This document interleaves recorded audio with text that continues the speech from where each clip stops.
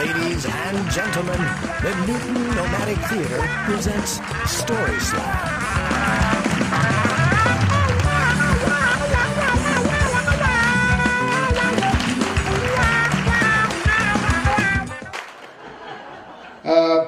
In my line of work, I travel a lot. I just used to travel a lot. I still travel, but I used to travel a lot. I used to go to the Middle East all the time.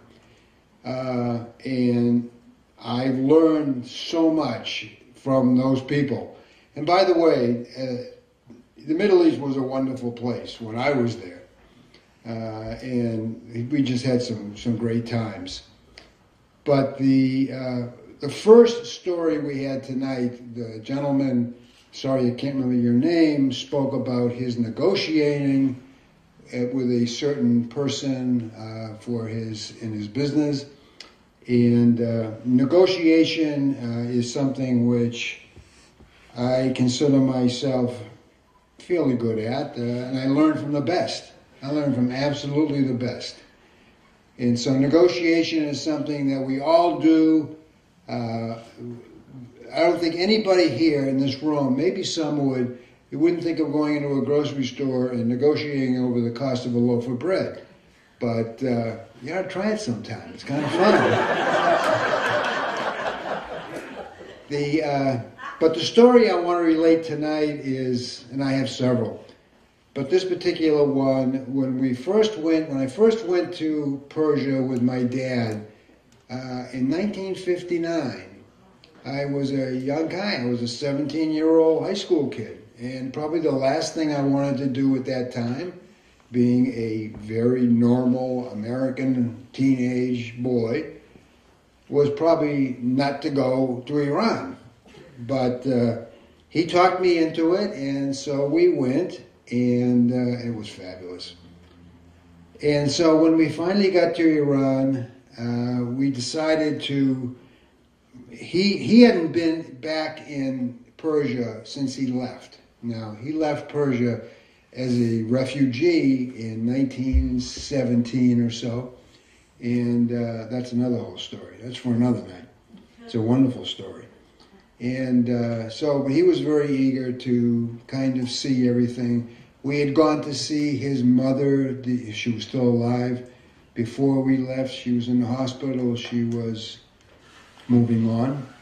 And he told her that he was taking me back to Iran. And she cried and she shrieked and said, "You can't do that, don't do that." Because all she could remember was what it was like when they left, how terrible things were. And so she thought that was a pretty bad idea. But anyway, times had changed, things were better. They changed again, but they were better then. And when we got there, we rented a car and a driver, and we had this Islamic driver, Ali. He was quite a character. And we decided to my dad had an idea of where he wanted to go, and so we went across the country. Now, you got to remember, in those days, there were no roads, really. I mean, there were cart paths. It was really very, very, very, very hard to do anything. And so we were out there driving, and one night we were trying to get to a certain village, and the car started acting up, and it was starting to get dark. And the car was, I'm not sure exactly what happened, but the car was not being agreeable. So we decided that we had to find some place to sleep.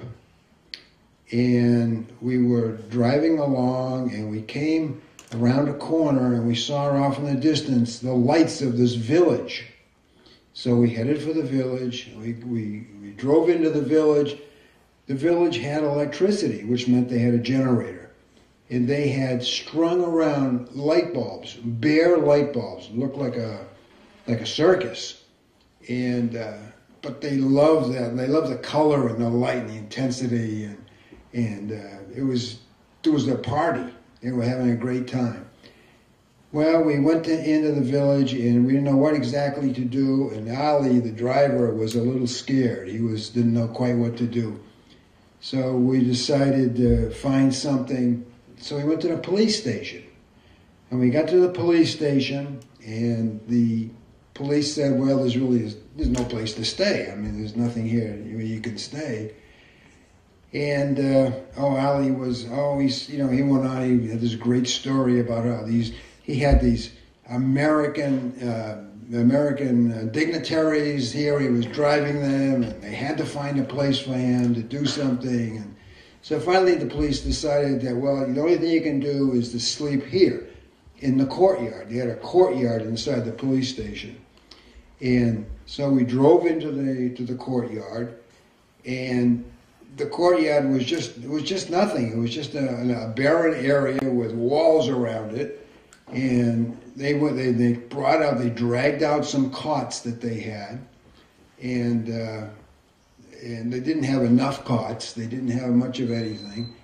So my father decided that he would sleep on one of those cots, and I decided that I'll sleep in the car, and Ali decided he'd sleep in the car, in the front seat. So we all got ready to do what we had to do. And my eyes were wide open. I mean, I had never seen anything like this. Talk about culture shock. And this was just unbelievable. And I'm glad my mother wasn't there. So, and so I'm sure my father was glad she wasn't either.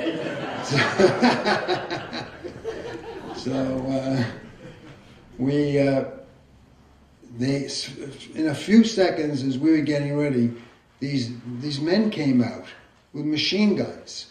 And it wasn't St. Valentine's Day, but they came out with these machine guns, and they all ringed around us with these machine guns. They were our guards. They were going to guard us through the night.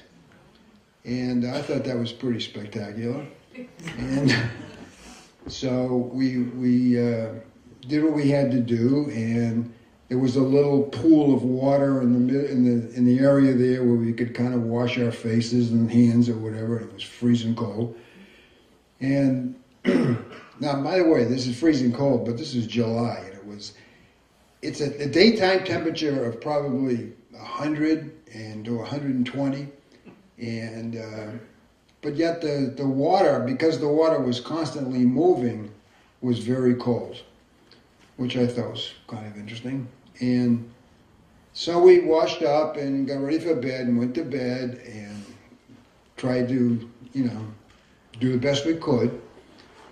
And about 2 o'clock in the morning, maybe, I woke up and I looked out. I looked over at what my dad was, and I saw that he'd kind of kicked the blanket off or something. So I decided I'd go over there and I'd, fix the blanket off for him.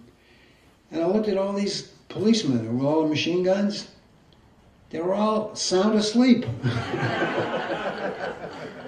They got these guns on them, but they're all sound asleep. And they didn't even wake up when I got up and I walked around.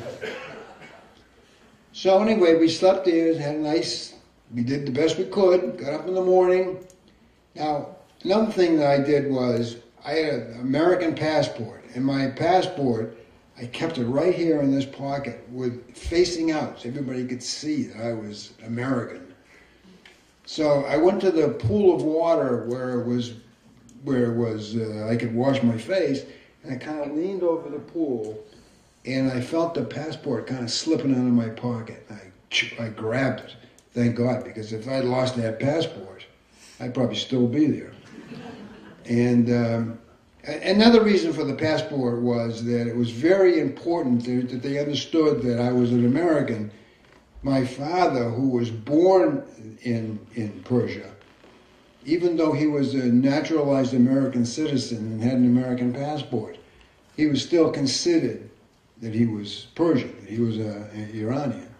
So what they could do and have done, is decide that, well, I really, because I was considered the same, because I was his son, maybe I should spend a couple of years in the military. And I didn't really know that, but now that I know about it, I thought, gee, that's kind of nice that I didn't have to do that.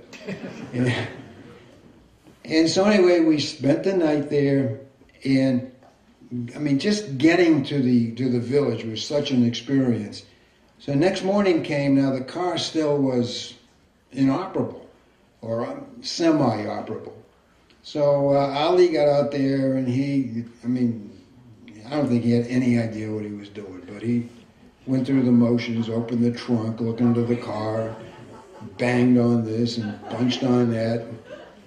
He must have hit the right thing because it suddenly started working again. And so anyway, I thought that was pretty amazing. And so we all piled back in the car and we took off again. Now, we hadn't eaten anything. We wanted some breakfast. We wanted to eat something. So we came up to this village, this little village not too far away, where there was things growing in the field, and there was a guy out on the road. When he saw us coming, he came out to the road, and he had a handful of cucumbers. Now, he had this handful of cucumbers, and he said there were, I don't know, a dozen cucumbers or whatever it was.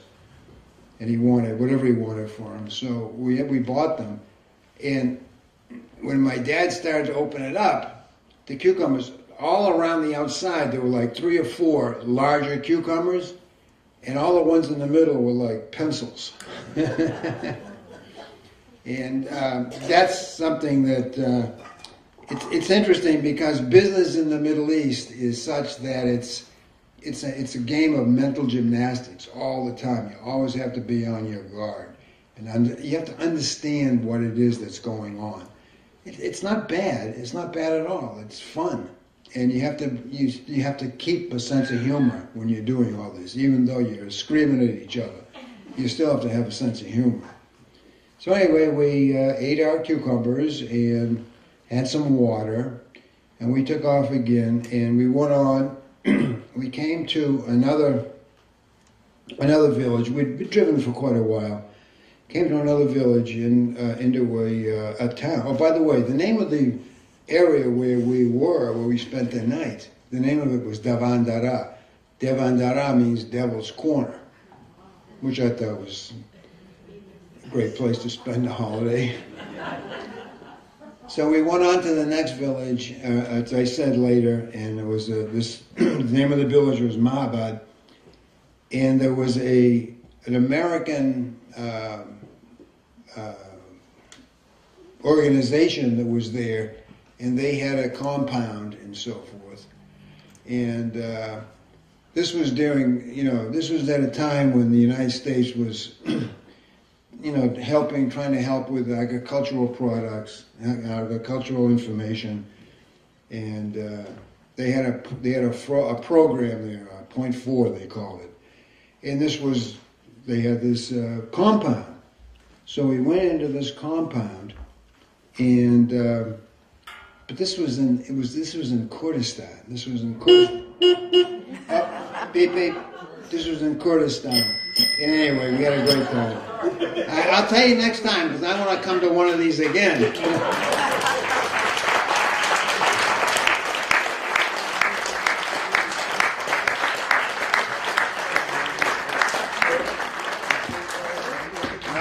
it's all right.